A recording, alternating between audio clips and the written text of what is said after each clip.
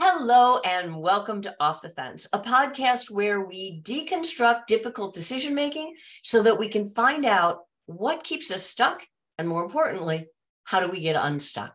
I'm your host, Karen Covey, a former divorce lawyer, mediator, and arbitrator turned coach, author, and entrepreneur. With me today is my guest, Sylwia Nazar. And Sylwia is a CPA, a CDFA, and a partner with Friedman, Huey & Associates. She works with individuals, families, and businesses to deliver customized tax and wealth planning solutions. She provides her clients with insights and integrity for their accounting matters and focuses on forming lasting relationships with her clients. She collaborates with financial advisors, attorneys, and insurance agents to help her clients achieve their business and personal goals and get the best solutions for them. Sylwia believes that the teamwork that she uses is critical in providing her clients with the peace of mind they deserve. Sylwia, welcome to the show.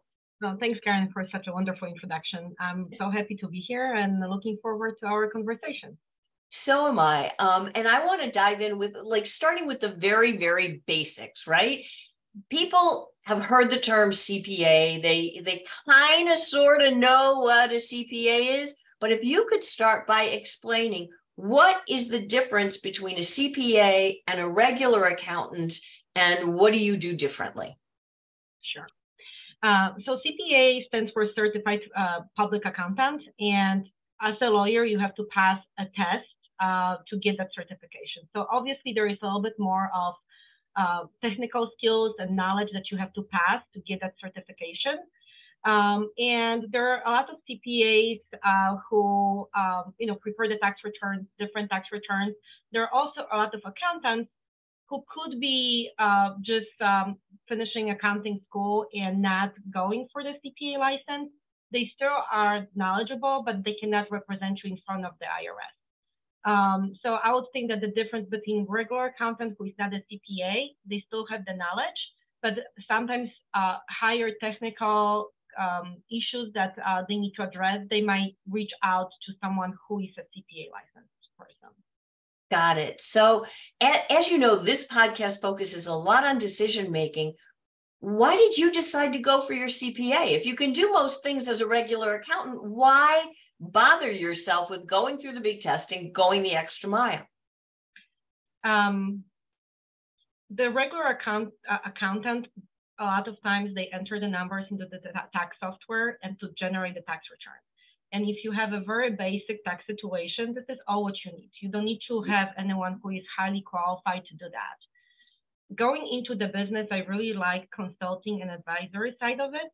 So I knew that I need to have specific technical skills to help in a little bit more complex situations, not only providing a tax return as end product. Everyone needs a tax return, but a lot of times in my area, I provide consulting and advisory if someone is going through the divorce, if they're selling the business, or maybe they inherited some wealth and they really are not familiar with all the things they need to do.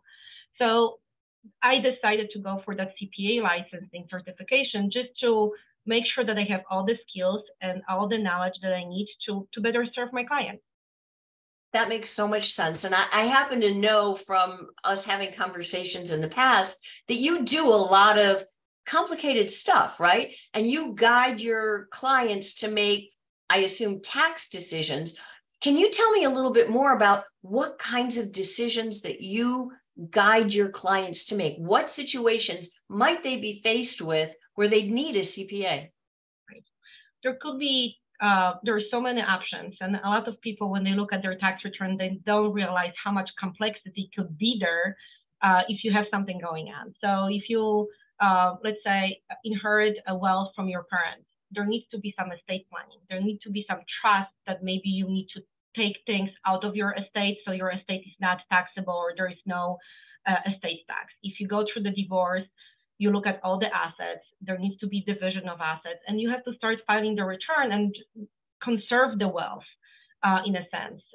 A lot of clients come to us too when they want to make sure that they have very complex investments with foreign disclosure, with multi-state disclosures, and they want to make sure that they're filing everywhere when they need to, so they're penalty protected, but also they're not going to have any issues with the IRS. So there are multiple situations. Every situation is very different. I work with a lot of multi-generational families when you have grandparents, parents, and the children, and each of those generations have different financial and tax needs. So making sure that we have open discussions about their financial goals, what they want to do, and just working with other professionals as one team to achieve the client's goal. You know, I'm glad you said that, because you've mentioned, you know, I saw in your bio that teamwork is something that you really value. How does a CPA fit into a person's financial team? Mm-hmm. So if someone has specific financial goals because they have wealth, they want to preserve it, or they want to make sure that it's there when they need it, when they retire, it's not only about the tax planning. You have to have specific investments. So you have to have a financial advisor on your team when, if there is an opportunity to invest, they have someone who is going to analyze the tax consequences of that investment. Then if you have a complex situation, you have to have a family attorney to make sure that everything is legally, properly structured, and then you have legal documents to protect your investment. So I work with the attorneys. If we need someone because they have art collection or jewelry collection, I would work with the insurance agent. So in the sense, when the client hires me at that a little bit complex level, I am a quarterback of everyone who needs to be part of their financial and wealth situation. And we talk to each other all the time. And I always say, I don't work for Freeman and Huey anymore. I work for Mr. Smith because I'm part of his team that is collectively made of other professionals. That is so important and so wonderful that you do that for people. I'd like to steer the conversation a little bit into the area specifically of divorce. Now, you and I both know there are a lot of tax consequences that people need to be aware of when they're going through a divorce. Can you just list some of the most common ways that taxes affect divorce and what people have to keep in mind when they're going through it? Absolutely. Some of the things that people are going to deal with is, first of all, what really goes on my tax return? How much income I'm reporting. People do have wages and business income, but there are also investment income. There are gains that they have from the investment. And how is it going to be allocated between the spouses? There are retirement accounts that need to be divided as well. And how does it affect your tax return after you get divorced? And also your cash flow. That's why we need financial advisors, me personally, so they can run the projection of how much cash needs I'm going to have for all the expenses, but also how much taxes I'm going to pay so I can preserve that and save for that. When people get divorced, they don't realize that they look at the main number. So let's say, the couple has $1 million. If they're going to split it 500 and 500, let's say 50-50 to simplify it, the tax consequences of those two pools of assets could be totally different, because there could be assets that have no tax basis, meaning that if you have a sale, you have to pay gain on the total value of that. And there could be assets that have basis, meaning that portion of the transaction will not be taxable. And you have to be really, really careful. And that's why you have to hire a professional to tell you what will be the tax consequences after this asset allocation. And maybe you prefer a different version, making sure that both sides are going to agree and take responsibility of what's in their wealth, family wealth. You know, what you've said is so important.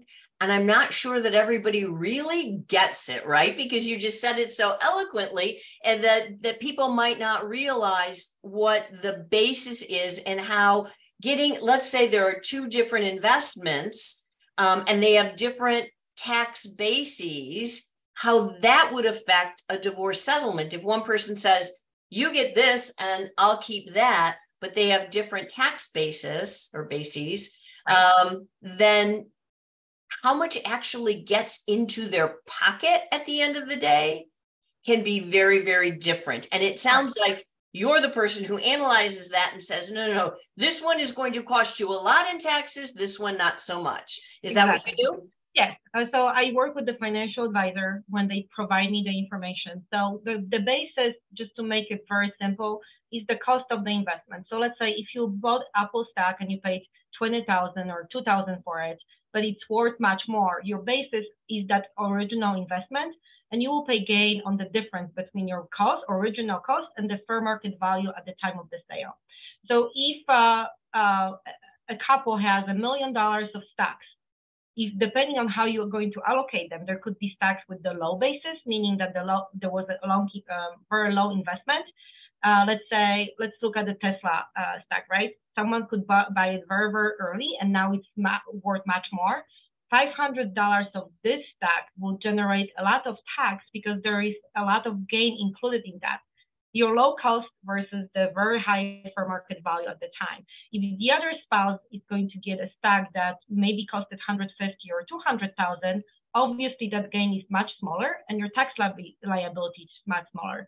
So it's very important to go through the list of all the assets that each couple has and how it's going to be allocated, so it's fair. If someone is very specific and wants to keep that asset, they need to compensate the other spouse for the possible tax liabilities that are going to be in the future when they dispose the asset. You know, it sounds like your expertise could also come in really handy for people where there is one like wage earner in the family, the spouse who makes a lot of money, and the other spouse maybe was the stay-at-home parent or doesn't make so much money. Is it possible then to allocate assets based on tax liability so the person at the lower tax rate actually pays the tax on that asset? Does that make sense? Right. Yes. So that's why it's so beautiful to bring different professionals, because everyone is going to have a little bit different perspective, and everyone is going to present some options that you have to decide which way you want to go. A lot of times people just want to be done with everything what they do, but they also need to understand what the tax consequences are going to be. A lot of people are very emotional about specific assets, and they don't want them to be divided, or they don't want to let them go. You have to make sure that you understand all the financial consequences. If it's a tax liability, if it's a cash flow issue, a lot of times people love their houses and they want to keep the houses, but right after the asset division, there might not be enough income or cash flow to keep up with all the expenses. It might not make any sense. The statistics do say that if there is a divorce, woman is usually financially much more worse than men. And to understand all the options and then to protect each spouse, we have to be very, very careful how we are dividing it. So what I'm saying is, a lot of times, include all those professionals so you make educated decisions based on the facts and numbers, and then you will understand everything. It's going to release that fear of running out of money or sticking to something that maybe is just not right for you. You know, that is so important. I'm so glad you brought this up, because everybody, when they're facing a divorce, their initial reaction is usually fear. Am I going to run out of money? Do I have enough to do this?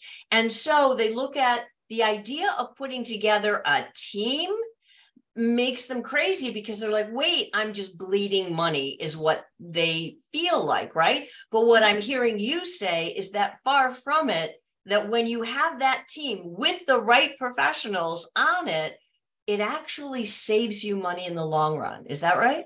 Yes. So for example, the example that you gave, when you have a higher earner and lower earner, the higher earner, you see the wages, but there are other ways of compensation. There could be benefits, there could be stock options. If you don't hire the right team, you can leave on the table a lot of wealth that you are not aware of, that's not going to be allocated to you because you just don't know about it. We do have complex situations when there is super wealthy clients that if they know that they go through divorce, they would like to hide some assets. If we talk about cyber assets, something that is not tangible in the sense you know it's out there, like PFCs and Coinbase, the currency. I was missing that word. You cannot touch it. It's out there. So a lot of times, sometimes you have to hire a forensic accountant to find those assets. Because I am experienced with different kinds of returns, I know that a lot of times there are trusts that maybe are not generating income, which means you don't see it on the tax return, but there are assets in that trust that are going to be triggered with some kind of event. If you don't know anything about this trust, there could be millions of dollars that the spouse is keeping from themselves, and you're really eligible for that share. So that's why hiring specific professionals, it might look like you're spending all the money, but it's worth when you have some kind of wealth and complex situation, because you're going to be multiplying that investment into more things that you're going to get after the divorce. 100%. So let's say I'm a divorcing client, I come to you. How do I decide whether or not I need a CPA at your level to be part of the team? Or how do I know whether there's a chance of hidden assets or whether I'm just, angry and upset, and so am thinking there's something there that really the chance is small that it exists? Right. So when the client comes to me, I always would like to take a look at the last 2 years of the tax return. And right now, some people don't even have a physical copy. With everything being electronic, it could be something that is saved as a PDF, and that person never looked at that tax return. A lot of times, there could be a situation when the return is done and the one spouse is in charge of all the finances, signs the return, and just hands you a page. Hey, please sign the return. We need to file it. And you don't even look at that form. You don't know what goes there. A lot of times when I ask the clients, like, how much tax did you pay, or how much was your adjusted income, total income, I don't know. So I would always start with going through the return and selecting or specifying all the assets that generated income and were included on the tax return. But then also you follow up with a lot of questions. Sometimes you either reach out to their family attorney to see what trusts are there. Are there any entity returns that the couple was filing? So you kind of start with really, really good questions. And because of my expertise, I know what kind of questions to ask, and I know what could be out there. And when you run into business, how to evaluate the business, what's the value of the business right now, and what to do with that. Do we want to stay in the business? Should the business be sold and divided? So you go through all the things that are out there, and then you, with the other members of the team, like attorneys and financial advisors, you come up with specific options, and then I would reevaluate that for tax consequences and point out a few things that maybe my client needs to be aware of, or know that this is going to generate a little bit more tax, but in the long run, it's better off because of the investments. So there could be multiple situations that we're going to have, but my job is to point out specific things that I'm aware of, and based on my experience I've seen before, understanding the full financial situation of the client, knowing what could be out there, a little bit understanding of the family. So there could be very wealthy grandparents. There could be, parents who maybe pay for specific things. So the situation could be really, really complex. And we want to make sure that we're going to look at every single aspect of it. Something you keep saying that it's important for people to understand the tax consequences of something, that it's your job to make sure they're aware of how this is going to work and what the consequences are. But ultimately, who decides what they do or don't do? They decide what they do, what to do with their spouse.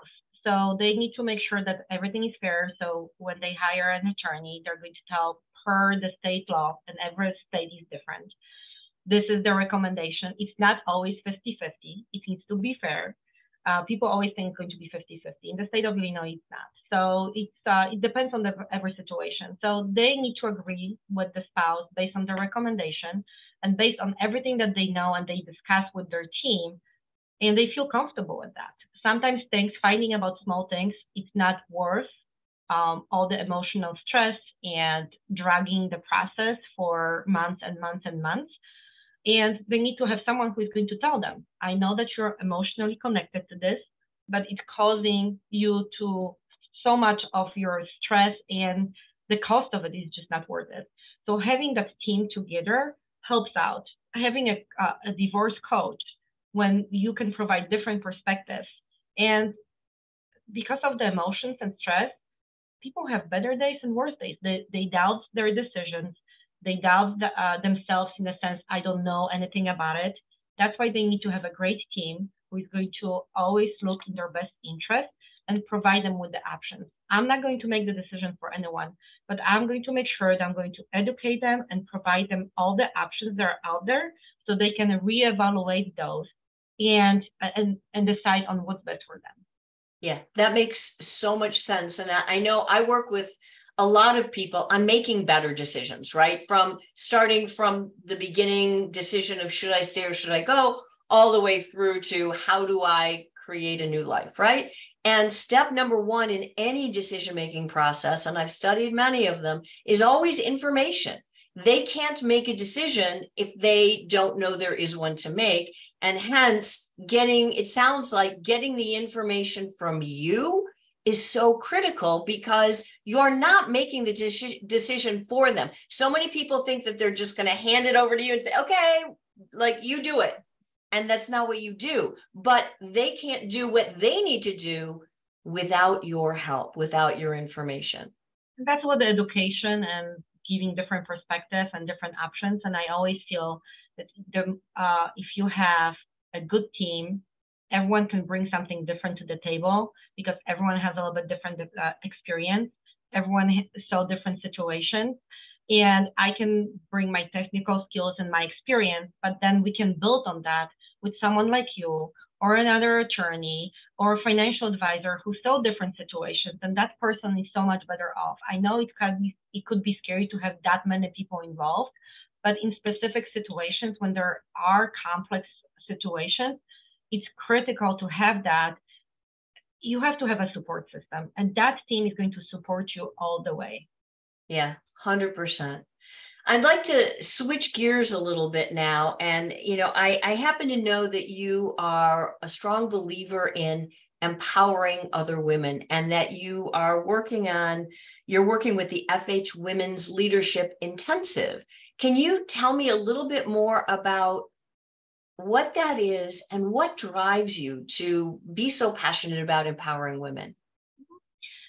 Before I joined Freeman & Hughley, I worked for 10 years for a big accounting firm downtown Chicago. And when I was there, it was right after school. There were a lot of similar people in the sense they were go-getters. They wanted to make an impact. They wanted to do a lot of things. And I thought I didn't know any better. So when I started to work with Freeman & Hughley, I realized that there are just different kinds of people. And there's they needed some support to be confident, to be free to ask for things. Because they were within the smaller firm, they didn't know about all the opportunities that are out there. And they were just not empowered enough to go after their dreams. And I also realized it was such a great learning experience. Everyone is at a different stage of their life.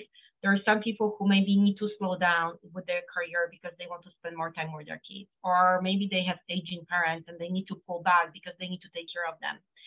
And supporting them in any way when it comes to confidence and asking questions and knowing that they have that support and building that network within my firm creates more happier people. And when they're happy and they know that they have a backup, they have this great loyalty, and then they want to stay. And even though sometimes they need to slow down, I know that after the bumpy time in their life, or maybe when the kids go to college, they will come back and they're going to bring so much value to the firm.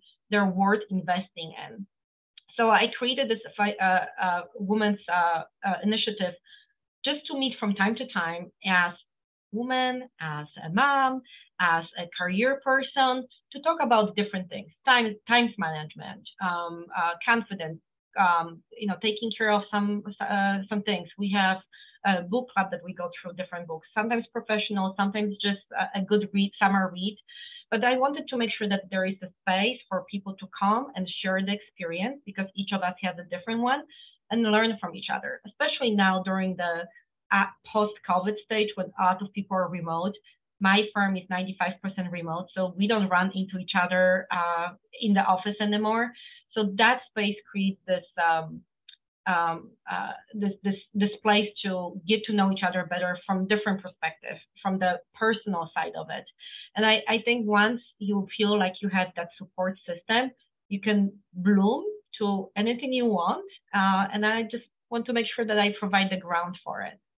That is so beautiful. And I can see how it ties together, your passion for teamwork, because again, it's not letting the people, even though you may be working remotely and not seeing each other, it's trying to bring together women as a team.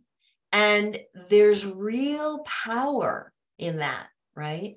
Oh, absolutely. Absolutely. I get so much from others, from dealing with you, like having conversations and discussions and building up the energy. And when you surround yourself with people that are like-minded, that they really believe in you and they want to cheer you up, you really can do a lot of things. And everyone is going through something. We don't even know. People are sometimes are very open and sometimes they're not. We just want to make sure that we are very graceful about them, about each other. Learning how to be graceful about yourself was one of the topics that we were discussing too. We expect so much from ourselves. Working moms, not working moms, there is so much judgment around us. We want to please everyone and we forget ourselves. So just making sure that we support each other, it's so helpful. And then it gives me so much. I'm basically giving back. I wouldn't be here if it wasn't for so many wonderful women in my life. And I just want others to have the same experience. That is so wonderful. And it's like I often say, we all stand on the shoulders of giants, of those who have gone before us. And we don't often acknowledge that. And it's beautiful that you are, and that you are helping encourage and empower other women and give them confidence. That's a subject we don't talk about a lot, because you don't want to admit if you don't have it. It's kind of, so a lot of people fake it, or they put this stuff on social media that looks great, but inside they're dying. So what I hear you saying and doing is that it's about support. It's about putting like-minded people together and about empowering yourself to have that confidence that's authentic, right?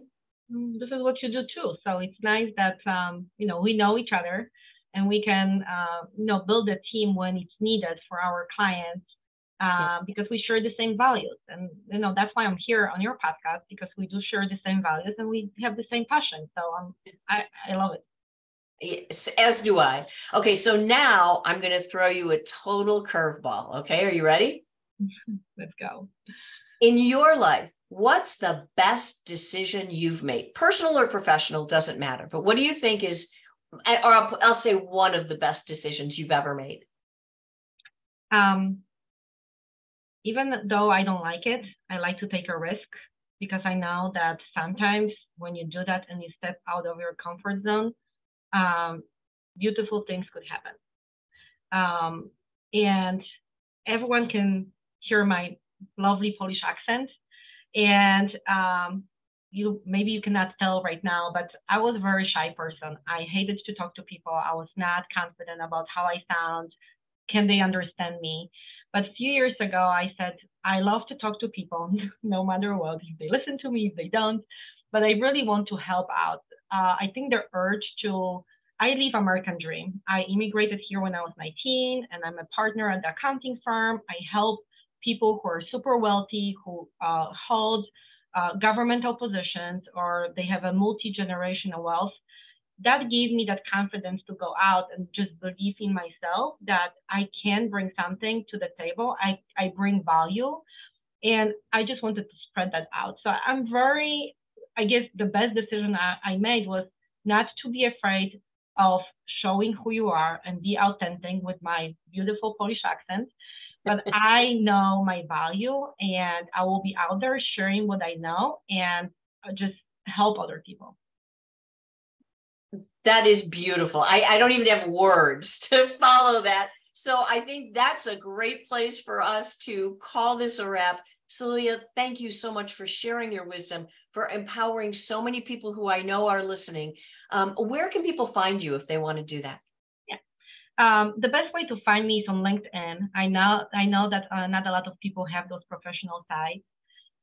You can find me on the Freeman and Huey website. If you're watching, you have it here on the name of the firm. You can go to the website and there is my profile with my contact information. And that will be the best two ways to find me. I'm on Facebook too, but it's a personal site. And I'm always available to, if you're not sure if I'm the right person, I'm not right for everyone. You have to have some complexity to use my expertise, because if I'm not going to bring any value to you, then it's not worth it to you to pay for something that you can get somewhere else much cheaper. But I'm more than happy to reevaluate situation. I do a lot of things for my professional colleagues, financial advisors, and attorneys when I review the tax return, and I provide some feedback about maybe things that I could do better and if it's a good fit or not. So always happy to help, to look at, answer any questions, just so you can feel like you're not there alone, and then you have someone who wish you well and wants you to succeed.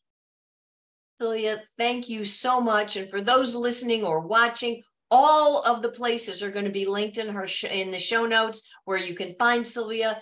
And for those of you who are listening, I hope you've enjoyed this episode. If you have, then please give us a thumbs up, like, subscribe to the podcast, subscribe to the YouTube channel, and I look forward to talking to you again next time.